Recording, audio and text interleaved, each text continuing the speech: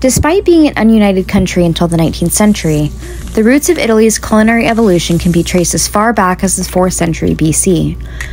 Food and all festivities revolving around it was deeply ingrained in ancient Italy, and above all other culinary virtues, freshness and locality was paramount. In fact, the first known food writer, Archestratus, wrote of the importance of using top-quality and seasonal ingredients. A growing trend among modern home cooks and chefs, foraging and using locally sourced food, has become interwoven in traditional Italian dishes, like frittata.